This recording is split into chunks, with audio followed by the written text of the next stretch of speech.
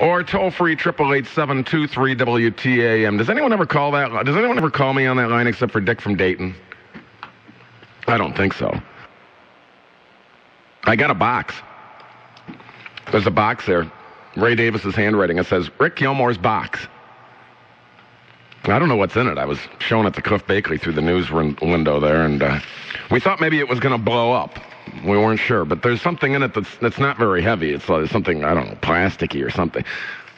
I have no idea what it is. Who would send me something? It doesn't say what the heck it's for or anything. I had no clue. I want to talk a little, and maybe you do as well, about Cleveland DJ legend Bill Randle. He passed away at the age of either 79 or 80 or 81, depending on what source you get. The Plain Dealer said 81. Then I read someplace else 80. I can tell you some stories about him that you may not have heard. Well, I'm certain you probably haven't heard these because I heard them from someone who worked with Bill Randle as his producer from the late 70s into the era, sometime in the 80s. I'm not certain how long exactly. Flash Gordon was with him. A friend of mine, Flash Gordon's a local DJ type. Had a nightclub years ago called The Real Flash Gordon over there at Cam's Corners. Well, when Flash was in high school, he was Bill Gordon's producer. Or whipping boy, depending on how you look at your producer. And eventually, the principal of Fairview High School, who's not the principal anymore, so I guess he's not any kind of a public figure, so I guess I won't name him. I'll just call him Wally. Wally called the radio station that Bill was at the time, I think it was WBBG, something like that, and said, you cannot have a student who's in high school working for you as your producer. And so Flash had to give it up. But Flash was telling me, I sat down with him a couple nights ago, and I said, tell me something about Bill Randle, because you worked for him, and you were friends with him, and you knew him. And he said, well, I'll tell you one thing. He says, I don't know what, everybody seems to remember him for bringing Elvis Presley to Brooklyn High School, and for breaking a lot of people, making them, not breaking them in a bad way, I mean breaking their music out. He says, what people don't know is that Bill Randle invented the sock hop. It was the idea that you would go dancing on the school gym floor, because that was the best place to hold a dance, and they didn't want people in their street shoes. So they'd tell everybody, take your shoes off. Thusly, the sock hop began. I remember Flash told me a story once about, Bill Randle, no dum-dum. He had doctorate degrees. He flew his own airplane. He flew back and forth from Oklahoma City to Cleveland to get his law degree, became a lawyer. And he was not a poor man. He worked hard and made a lot of money and saved his money and that sort of thing. And this, according to Flash, Bill Gordon owned a Rolls Royce at one point and had a vanity plate on it that said Randle. And somebody beat the crap out of it with a baseball bat. Just vandalized and destroyed his car. And Bill said, never again will I ever have, and apparently they didn't do it because I don't know who would hate Bill Randle, although he was to some a crusty curmudgeon. A crusty curmudgeon isn't enough to have somebody beat up your Rolls Royce. They probably did it because it was a Rolls Royce and they were jealous of him. And he said, never again will I have a vanity plate on my car. Another story I heard was that he had a brand new gold Cadillac. Now, he was a busy guy, and he went to his, maybe it wasn't gold, I believe that's what I was told, it was a gold Cadillac, and he went to a party for his parents.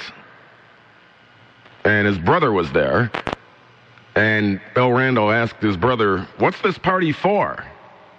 Well, he had no idea that it was his parents' golden wedding anniversary. So he gave his parents his brand new Cadillac. So there's a guy who, perhaps a crusty curmudgeon, but generous at heart. I also heard a story from Flash about Bill Gordon that said Bill would come in often late for work. I don't know if you've ever been a disc jockey or ever watched a DJ work with vinyl, work with records. And there's a way that they teach you how to cue records. If you've been to broadcast school, which I've not, but like producer Patty, did they ever teach you how to cue records where you turn the record a certain amount? Turn your microphone on. Did you go to broadcast school? I did go to broadcast school. Now, I don't even know if they bother showing you vinyl anymore. No. Okay. It was all digital. What they would do with vinyl is you would turn it a certain amount forward until the music would start, and then you'd pull it back. So then that way when you would start it, it would be clean, right? Bill Gordon would show Flash knew how to do that. And he said, no, that's not the way you do it. You cue records by eye. How's that for old school? You take it at 1.5 turns.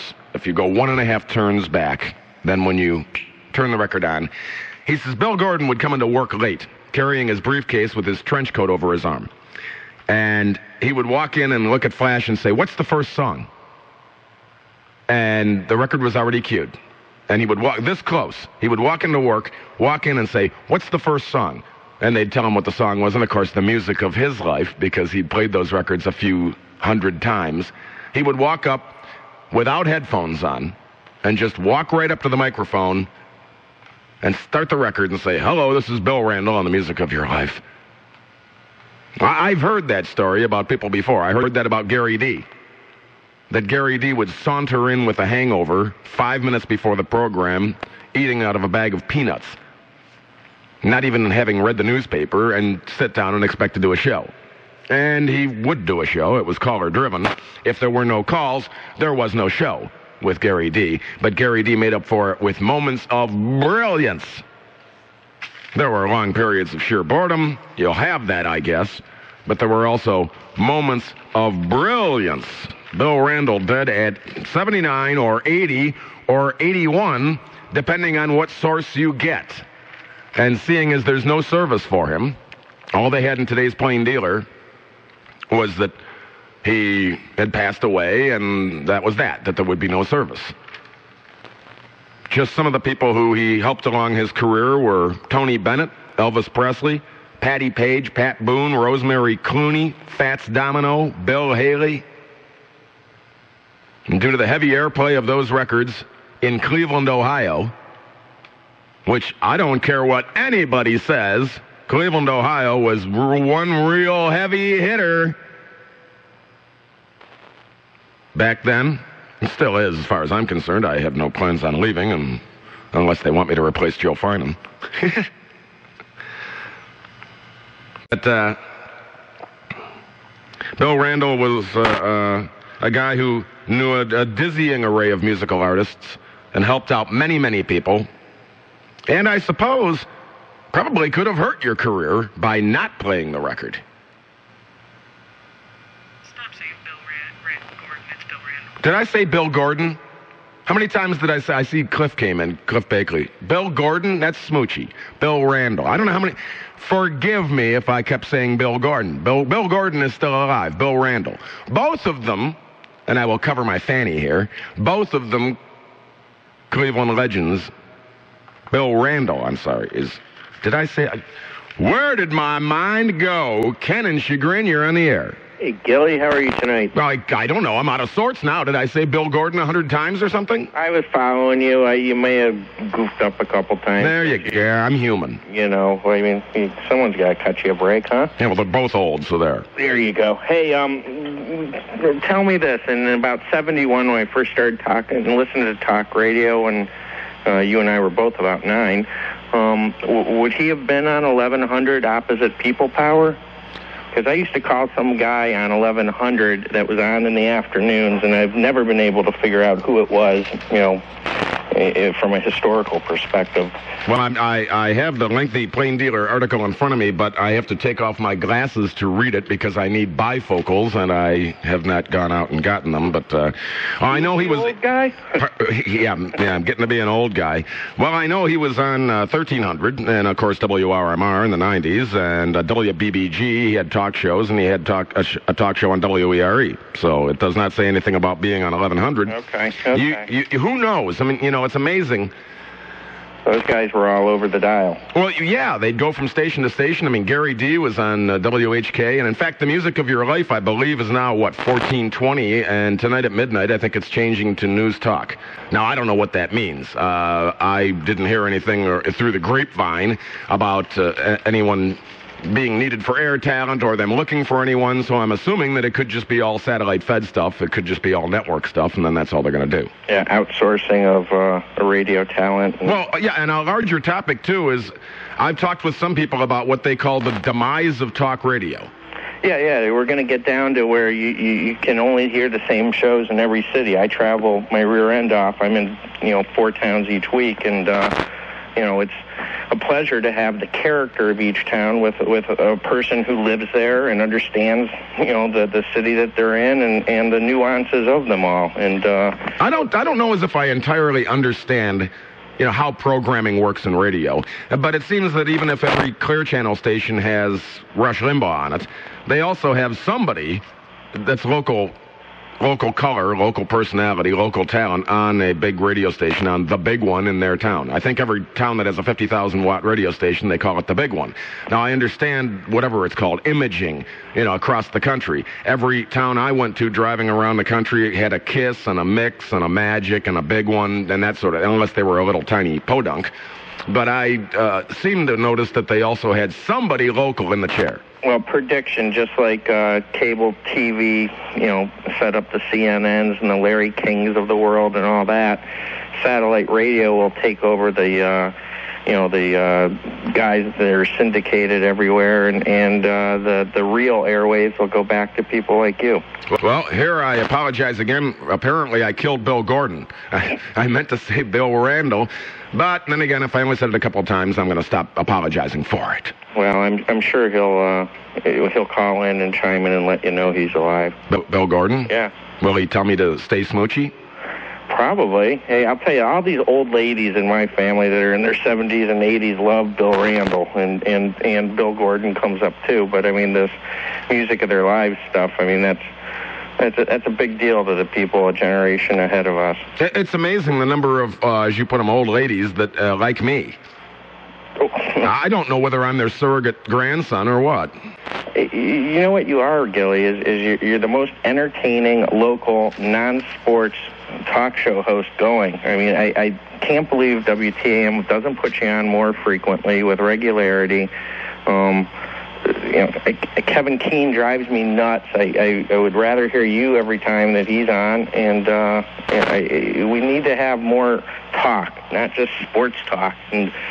And I thought of something interesting that was not exactly a feather and cap, but they showed something on the television. I was watching the news, and they showed apparently a highway patrol had stopped, and they had their dash cam going. It was some kind of a car accident someplace. Chuck Coletti. Well, whatever. No, it wasn't that. And apparently, they had their dash cam going and their radio was on in the car, and the accident was on the 4th of July.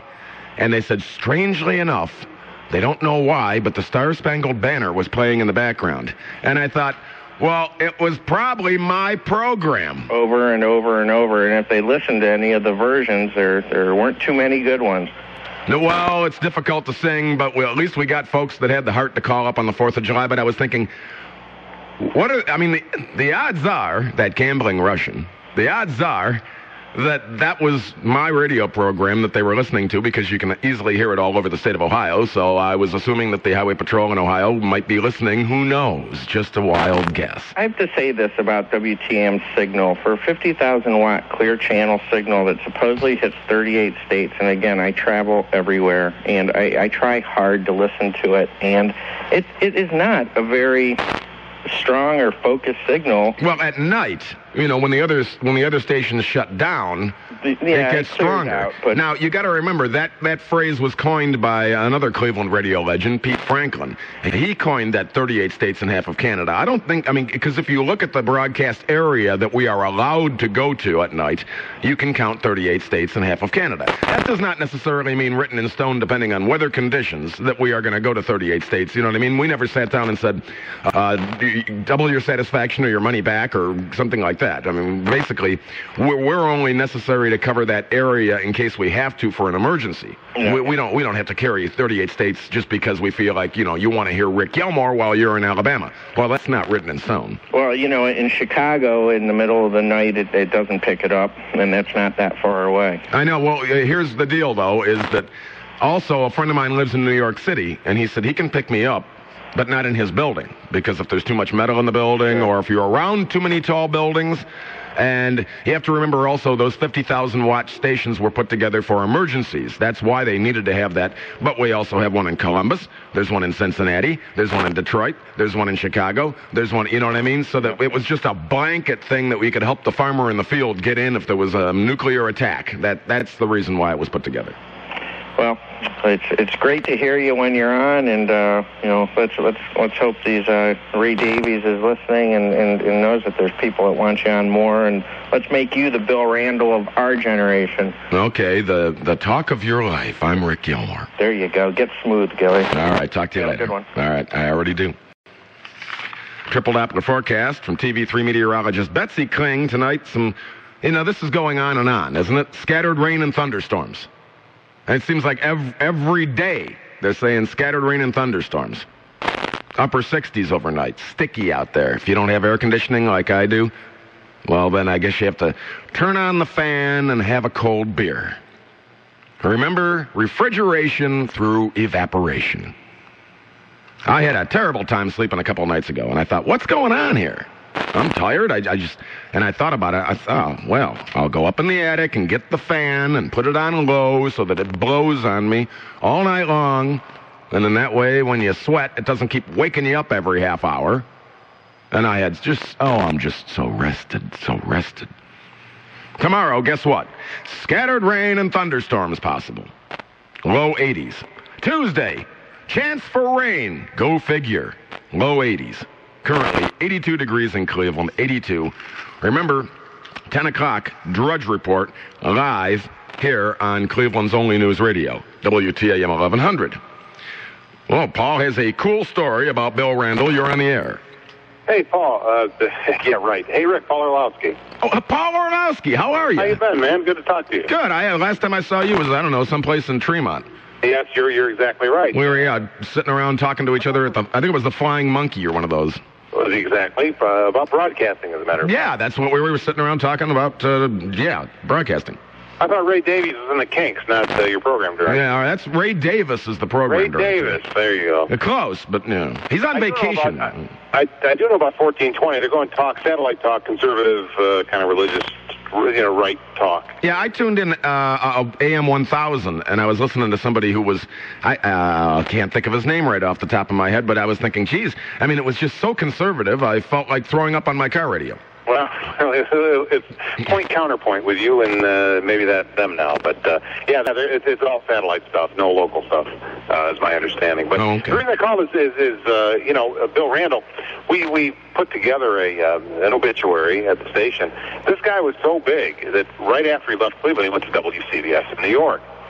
And there's an episode of The Honeymooners, and we used this in our obituary, which was the hottest show on CBS television at that time, where supposedly, Ralph and Ed write a song and they can't sell the song, and then the song hits, and Ed Norton comes down to to Ralph's apartment and says, Ralph, they're going to play our song, and they turn the radio on. He goes, Bill Gordon on WCBS is going to play the song, and they turn the radio on. Bill Randle. Hey. Now you said Gordon. Bill Randle. No, I did. You see, you messed me up. Yeah, I did it. I've killed off Bill Gordon.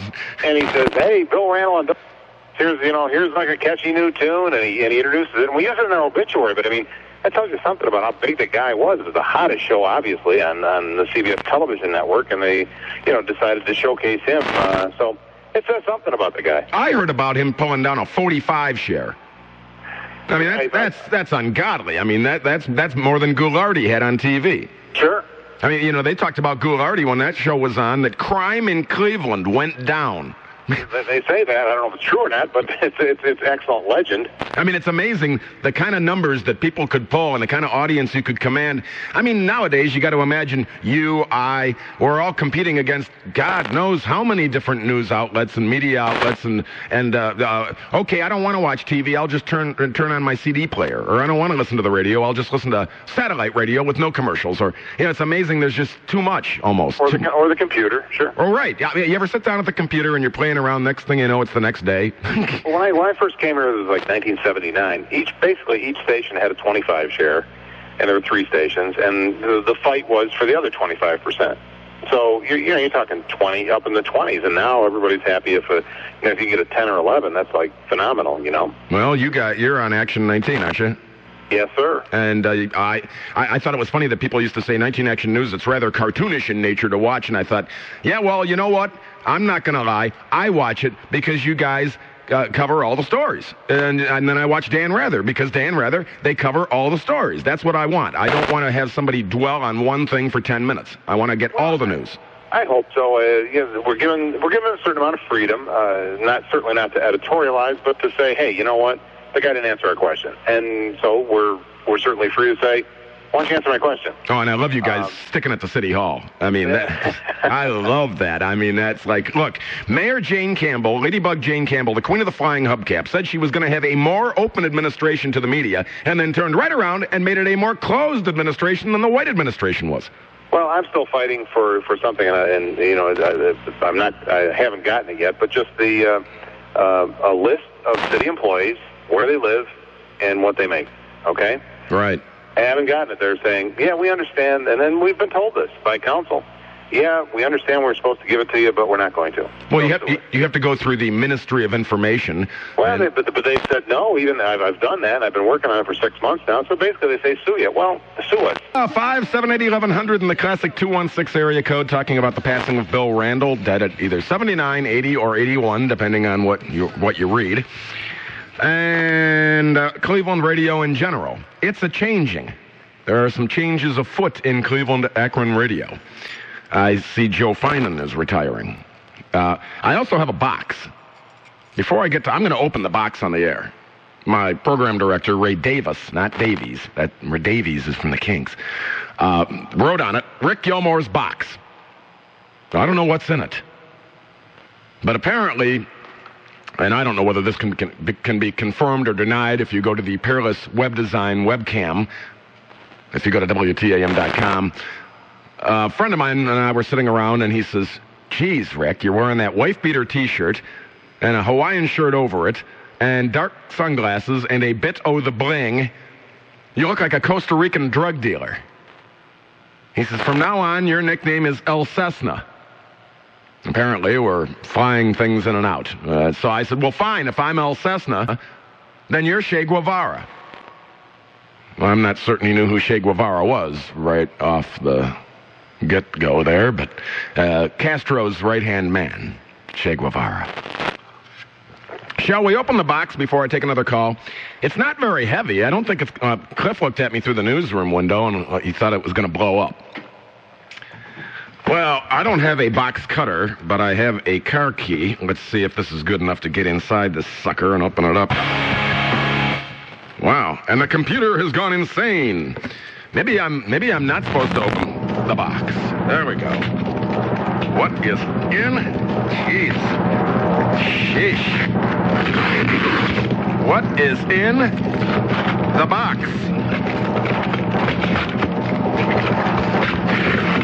It's... Jeez.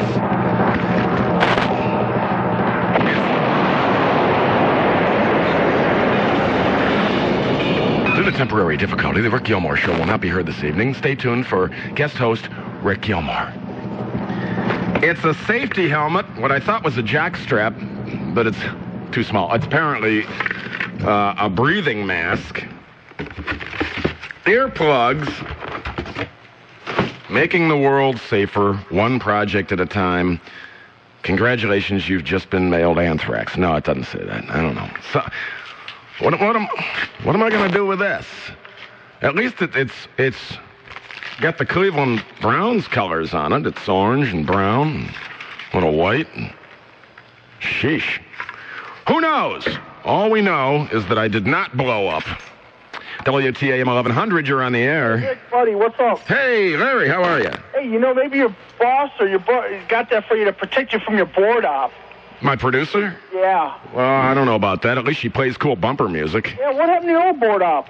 Well, I have many producers. I have Edmund, I have Patty, it just depends on what's going on. I called earlier, but she cut me off. I was doing my Michael Jackson impersonation. Well, maybe that's why she cut you off. She thought maybe you're some kind of a moron or something, so she wouldn't put you on. I'm not a moron. Well, I didn't say you were. Maybe Patty thought you were a moron. She's nodding her head. She thought you were a moron. That's why she hung up. I'm trying to give the show a little levity. I see. And you know me, I'm clean. Gillian been calling the show a long time. Yeah? Okay. We want levity. I could always play you the top 100 list of why it's good to be gay. No, I'm not gay. I'm not gay either, but the list is funny. You know what? Should I say that? my producer Patty's gay. Is she? Yes. Or is her house all tongue and groove? Yeah, no studs. Yeah. Hey, that's why I like your show. You make me take me back to my childhood. Man, I used to listen to Friday night, the Gallardi, me and my brothers, man, we used to stay up, watch Gallardi on this little 9-inch Philco TV, black and white, man. Yeah, we moved up from what you had. We had a 13-inch Admiral.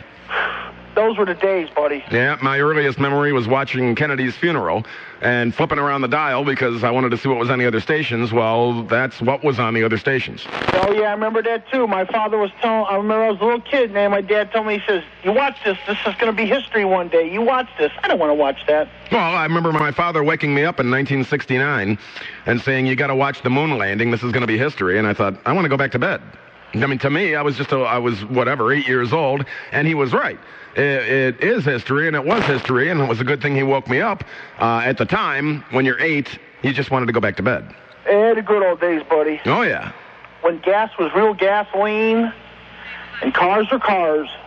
We have something important going on? Hello? Yes. Hello. Mark Twain once said, the report of my death has been grossly exaggerated. Smoochie! That's right. Bill Gordon, I recognize your voice. I couldn't believe I was slipping and saying that you passed away, which of course... You said I passed away, and don't you want to know where I'm calling from? Sure. They want ice water here. I did die. I am in hell with all of my buddies. Yeah, all the other radio people. That you're going to join me sometime. Yes, all radio people end up south of the border. Absolutely. There's no other way. If you get it in your blood, you start broadcasting, you end up where they really want ice water. No, but that was really funny. Somebody called me. I regret to say I wasn't listening to the show at that moment. But he said, Bill Gordon? I said, yeah. He said, they just reported you died. I said, I've killed off... It was the other. It's Bill Randle. Yeah, I said, I've accidentally killed off Bill Gordon. Now, well, they've been trying to do that for years, Well, that's true. But you always stay smoochy. Oh, absolutely. Now, my friend Flash Gordon was a producer for Bill Randle. I never met the man. Do you have any observations on his life? On Bill Randle? Yes. He was, without a doubt, the greatest promoter and the greatest disc jockey. That's somebody who plays records. Right. I was never a disc jockey. I was never a promoter. I was a radio, television entertainer and a performer. There's a world of difference. But he knew how to do it. He knew how to promote, and he even promoted right on through up until the very end, and even a day past the very end. Well, you know Norman Knight, right? Norman Knight, a big rock and roll guy. Right, and I'm friends with Norman, and he was telling me, he says, back in the 50s and 60s, and it faded a bit after the 50s, but into the early 60s perhaps. He says when you would go see a band, they would be introduced by somebody like Alan Freed or Bill Randle. He says more people applauded for the disc jockey than for the band. He says the disc jockey was the star. I never understood that either, because the disc jockey usually didn't really have a heck of a lot of talent. All they had was a glib tongue, and they would say, and now here are the boys with the talent. And that was really the extent of their message. But because they were on the radio every day, people got into the habit of listening to them in the cars and at home, and the next thing you know, they became huge stars. You're absolutely right. And I just thought it was interesting how that changed and faded away. But I understand where you're coming from too, Bill Gordon, because I have people say, "Oh, that's my friend Rick Gilmour. He's a disc jockey." And I said, "I'm not a disc jockey. I don't play records. I mean, and I'm not meant to, I'm not condescending when I say that. I just mean I don't play records." Yeah, you're not in the category of what they call DJ, but the term DJ became so ubiquitous that everybody calls everybody who does anything on radio or television where they talk, if they talk on the phone with somebody, then they're a DJ, which is ridiculous. Yeah, you're absolutely right. Well, I was talking with some people that did know Bill Randle, and they said, above all else, he was one heck of a salesperson. He was a marvelous. He learned all that from a guy who was the greatest in the history of broadcasting, and that guy was named Arthur Godfrey. Yeah. Arthur, hello there. Hiya, my friend. This is Arthur Godfrey. And he was he could make you he could really sell a refrigerator to an Eskimo. Yeah, you ever seen the movie A Face in the Crowd? Yes. I think Elia Kazan directed it, 1957. It was Andy Griffith's probably first. That's right. Boy, you got a good research that's right. And I love the movie. It's a 4-star film. And Andy Griffith, I'll tell you, well, he was not the character that he played on Mayberry. He was the character more closely related to what he's like in real life, which was apparently not the nicest feller. I talked to a guy who comes from his hometown who said he won't even come back there to go to the bathroom. Really? I don't know. He came here years and years and years before. He had a record. The thing that started Andy off was a record called What It Was Football. Yep, and they come out, and I believe I'll have me another big orange. I'll have a big orange. Yep. And it described a guy who had no idea what a football game was, and, right. And he was watching it. And I did a program one night where I went on the radio and said, "Explain football to me." And it was amazing, the correlation between that and what it was. And the thing with Andy Griffith and A Face in the Crowd was, I believe, unless I'm mistaken, Bill Smoochie Gordon, that he was playing a character based on Arthur Godfrey, who was a country bumpkin who came from nowhere and went to be the biggest star on television. Yeah, you could kind of, I think so. I don't know if it was really based on Godfrey, but there seems to be sort of a relationship there, I guess. Yeah, because I had heard stories about Godfrey and how he was not the nicest feller in the world. I mean, Julius LaRosa wasn't that a singer on his show that got more mail than Godfrey did one week, so Godfrey humiliated him and fired him on the air. Julius LaRosa, and he fired him right on the air. And Tony Marvin, I don't know what that. I can remember all those things from 40 and 50 years ago. I can't remember what I did last week. Not a bad memory for me because I'm only 43. You're doing good. Yeah, I like to research stuff like that, and I think history of entertainment is important. That's why I wanted to talk about Bill Randle tonight, because what other chance am I going to have? Next week? I mean, that's the thing about when you kick off. 1 week later, it's like you never even existed at all. The name that does come back over and over is Gary Dee. Yeah, I hear that little bit. Gary Dee's does sort of a poor Don Imus imitation, kind of, I think. That's sort of where that same type of humor, I guess you would call it, or biting satire or something like that. Yeah, he had, I like to say, when I used to listen to Gary Dee, there were long moments of boredom, but small stretches of sheer brilliance. Yeah. There would be something that would, I heard the story about people driving down the highway and there was some sort of gridlock and everybody had to stop. And this guy says, he was listening to Gary Dee, and Gary said something hilarious. And he says he looked around, and everyone else and all the other cars were laughing. He knew they were all listening to the same program. Funny you should mention it. I'm here in my living room in Euclid, Ohio, and there's a sign up on my wall that I have framed. It's a sticker that was put on windshields all over Cleveland years ago, and it says on the sticker, "I'm not really crazy, just listening to Bill Gordon on WHK." And what it was there was a guy who was in the printing business, and he heard somebody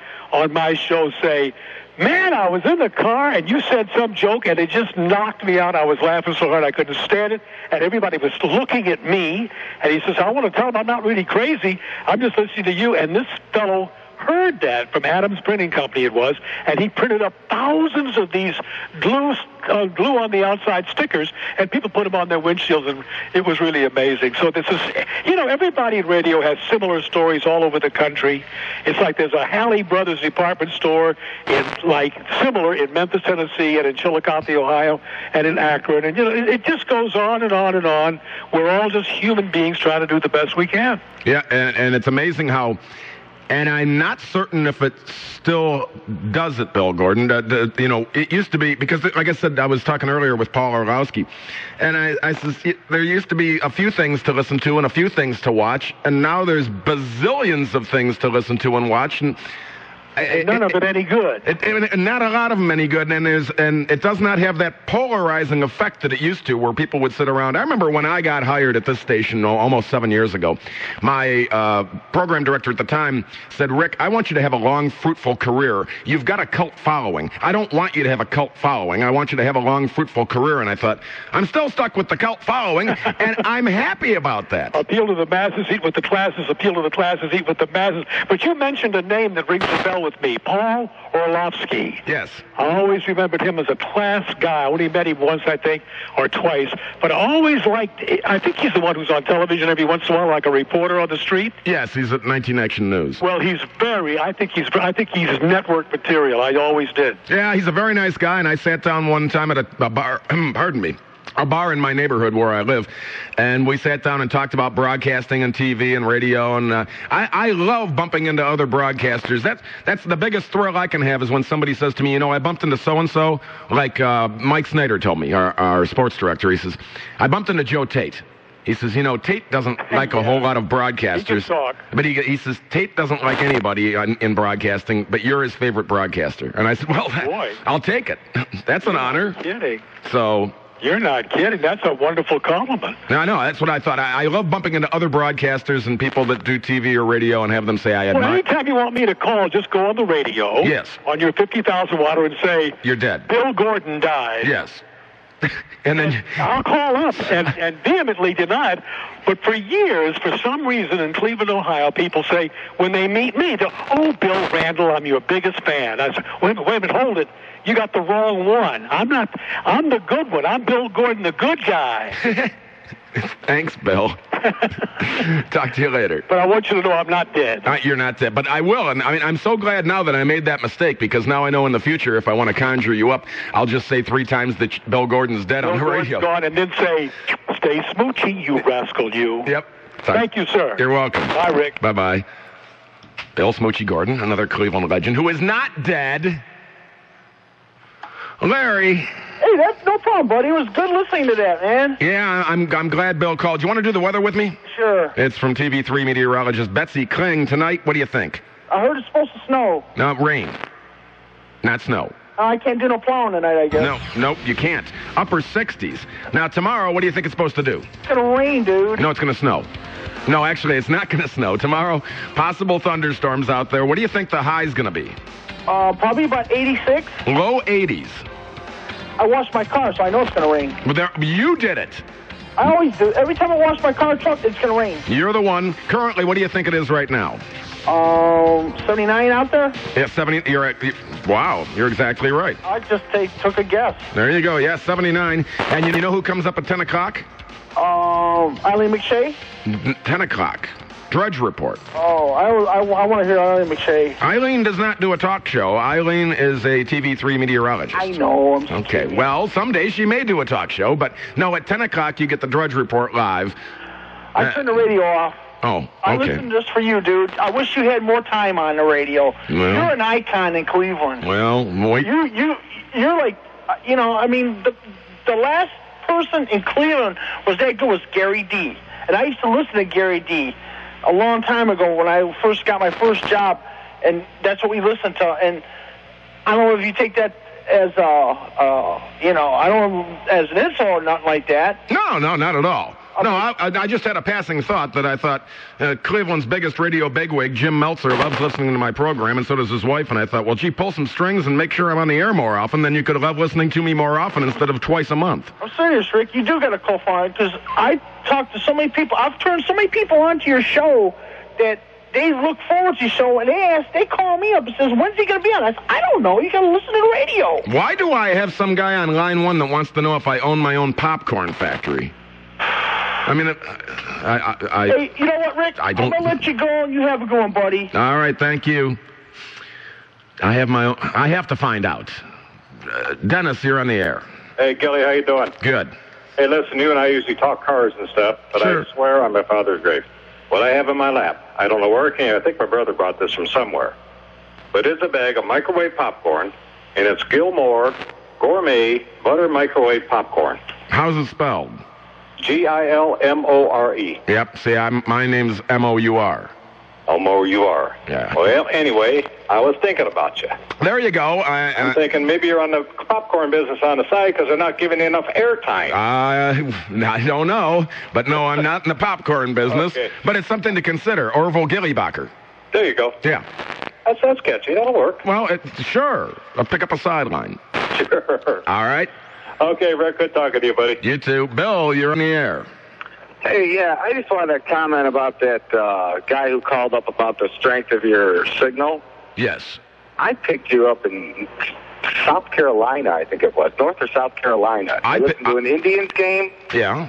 And heard the local commercials. I picked up this station in the morning. I listened to Wills and Coleman in the morning, heard weekdays 5 until 9 here on Cleveland's only news radio, WTAM 1100, at 8 in the morning in Fort Lauderdale. Now, we're not supposed to go down there, right? It must have been some kind of bleed because it was July, and it was at 8 in the morning, and I was listening to Wills and Coleman. Now, granted, it was a little scratchy, but it came in enough to listen to it. Yeah, and I just wanted to ask you one other thing. When you were talking about all these great broadcasters, how come you left out Howard Stern? Well, Howard Stern is a great broadcaster. There's no... I have had that debate with people. Oh, Howard stinks. I can't listen. Well, no, I can't listen either. Because it's all the same thing, breasts and this and that, over and over and over and over and over. And... I mean, but when you listened on, say, I did not hear it, I was sick in bed on 9/11, but people were listening and Howard was on the air, and if you can be a serious broadcaster when the excrement hits the oscillator and carry on your program, well, then you're doing a good job.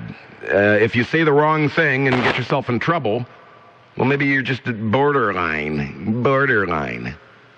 I love when people do that. Do they try and sneak the name in on the air? What's the difference? I was told that 7 years ago, too. Somebody wants to call up and mention somebody else on the radio on some other station. What do we care? What does it matter? To deny them saying so is to act as if you are small and unimportant. And we are not. Al, you're on the big one, WTAM 1100. Hey, Rick, how are you? All right. You know, it was terrific to hear Bill Gordon on again. You know, he pioneered talk radio in Cleveland. He had the first talk radio program way back in the 60s. It was called Apartment 13. And he'd have guests right in his apartment, you know, and they'd chat on different topics. But he was actually the pioneer. Yeah, it's funny how talk radio was small and then got really big and then got small for a while, but it's big again now. It's weird. He was the pioneer in Cleveland. I believe you, absolutely. Yeah, and what you got to do is either you ought to have him on or Trevisano ought to have him on for an extended period, you know.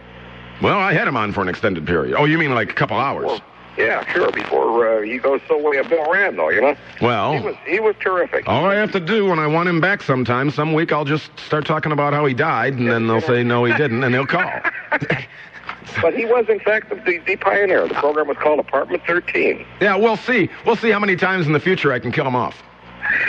Okay. All right? Care. All right, talk to you later.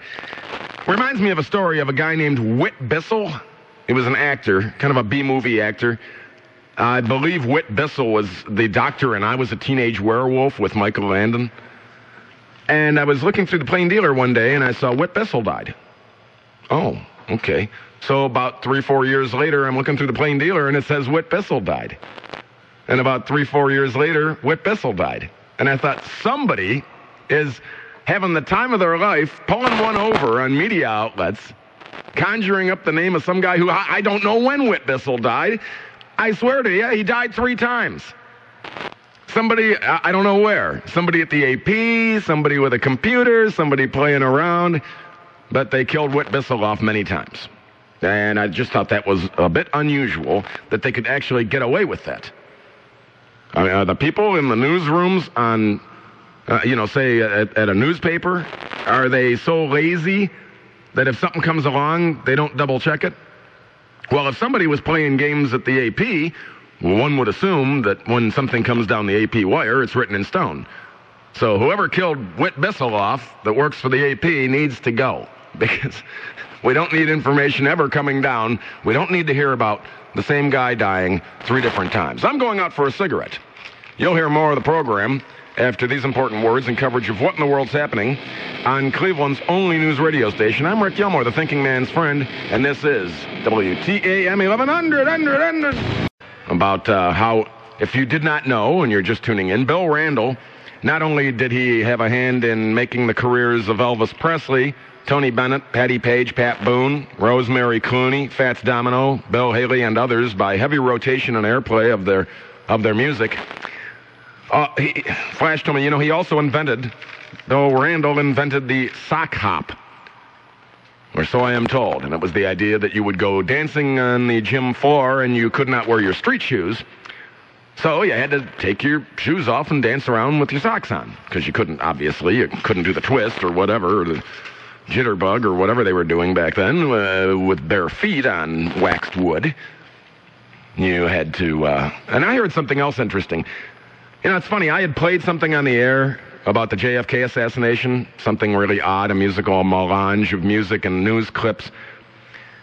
And all during the week, I had bumped into people who had heard it, and we ended up talking about JFK. I don't know why it came up. But they said if you watch the Zapruder film, and I know this is old news, but it was still interesting. If you watch the Zapruder film very closely, at no time in the motorcade route is the turn signal used on the Lincoln Continental limousine until the point where there is no turn to go around and the turn signal comes on the Lincoln Continental. And at that point, that was when Kennedy was shot. And from the front and the rear, not just the rear. If you know anything about bullets and firearms and trajectory, you do not have an exit wound from the rear of the head from a bullet coming in from the front. From the rear. It has to come in from the front to go out the back. And that's that. There is no disputing the fact that there was more than one shooter. And the motorcade sped on. Dan, you're on the air. Hey, Rick, how you doing? All right. It was so good to hear Bill Gordon. I actually, too, thought he had passed away. Oh, I knew he wasn't dead. I just slipped and said Bill Gordon instead of Bill Randle a couple of times. And I wonder, do you remember when I don't remember his radio career, but remember when he was on 1 O'Clock Club with Dorothy Fuldheim and Ron Penfound? See, that's what I was thinking when they said Apartment 13. I thought, I don't remember that, but I remember that. What was it called again, the 1 O'Clock Club? 1 O'Clock Club. Came on right after, quote-unquote, Captain Penny. Yeah, and I heard stories about Captain Penny drank a bit. Yeah, I heard the same stories, too. And I heard that he had something like a 57 or 58 Oldsmobile convertible, and that he would fill the trunk with ice and beer. I don't know about that, but I did hear he drank a little bit. Yeah, I heard that from someone who would know. And it was so good to hear Bill Gordon again. It made me feel rather old. Oh, well, don't feel old. I think it's important when we have the passing of someone who... I remember clearly, I was on the air on the other little station up the dial when Gary Dee passed away, and I believe we did the only program that I heard on the radio that was a tribute to Gary Dee. I got a chance to meet and party with Gary Dee a few times. I knew some of his producers and friends, and he was it was so hard to describe him. Sometimes his off-the-air personality was very like his on-the-air, and other times he was just a nice, quiet guy who sat there and drank and carried on normal conversations. Sounds like me. Yeah. Good night, sir. All right, talk to you later. I heard a story about Gary Dee that he was doing some kind of protest out in public, downtown, and the police showed up, and they said, you got to break this up. There's a couple hundred people standing around, and we can't have this. And he said, all right, everybody, follow me. Drinks are on me. And he walked in the front door of a bar, and about 100 people followed him, and they all ordered drinks, to which they looked around for Mr. Gilbert to pay the tab, and he had apparently walked out the back door. Now that's a story, isn't it? How about the East 34th Street Bridge incident? There was a bridge in East 34th, apparently, had some chuck holes or problems, and he went out there and parked his car and sat on the hood until the police showed up and arrested him. And they took him to jail, and he wanted to have a cigarette, and he was broadcasting from his jail cell. Or somebody came up to him and was trying to borrow a cigarette. Don't you just hate that? Do you ever have any friends that decided that they're going to not really quit smoking, they're just going to quit buying? And they come up to me constantly. Now, if somebody comes up to me and gives me $1 and says, can I have a couple of cigarettes? Oh, that's fine, right? I smoke menthols and non-menthols. I'm goofy like that. I like menthols, but they give me a sore throat, so I switch off. So now I'm the guy that if you ever see anybody sitting in a bar or a restaurant or whatever on a regular basis with menthols and non-menthols, you've got enough to go around apparently for anybody and everybody, right? You can find something to please anyone. Now, dumb me, people would come up and say, can I have a cigarette? Can I borrow a cigarette? Borrow? Well, are you going to give it back when you're done? Well, and I'd say, what do you want, menthol or non-menthol? I thought it was a novelty act.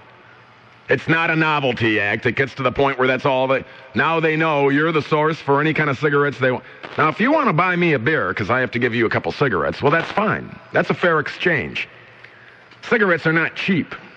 I have gone now to whatever brand I can get along with. You know how you were always brand loyal? I smoked Newport Lights forever. Forever. Now, is this a racial thing? In my neighborhood, if you try to buy Newports or beer, because there's a lot of people that live in the projects that don't have a car, so they have to walk, the store owners jack the price of stuff up that apparently is purchased by minorities. Now, is that a blanket statement that minorities smoke menthols? I don't know, but I do know that I don't smoke Newports anymore because they're $4 a pack. Whereas you can get Basics or one of the, the lesser brands, Turney's or one of those, Highways or whatever, for what, $2.50? Something like that. Well, I don't need to be brand loyal to cigarette companies, and I don't care anymore. I'll buy whatever is the cheapest. I'll go in places. Do you have Pall Malls? No. Do you have Durrells? No. Do you have Basic? Yeah. Okay, I'll take them. I'll take whatever's. When they're handing out free cigarettes at a bar when they come in, Camel bars where all the ashtrays are Camel ashtrays, and I am these people don't know what I do for a living, but they come in there to a place I go to. I am the first person standing